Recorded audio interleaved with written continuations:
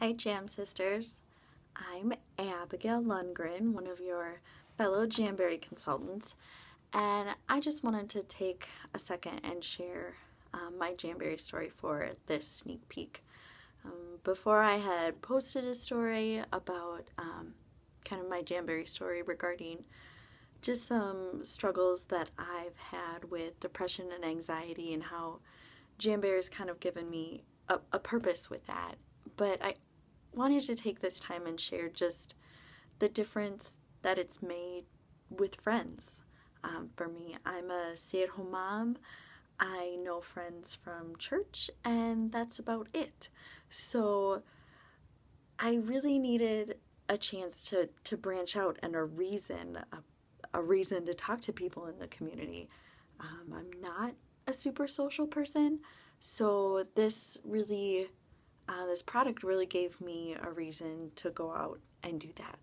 And this group of people alone are amazing. If I ever have questions business-wise, I know I can come to you guys, but I also know that if it's just a rough day, I can post on here too and get some feedback, some encouragement.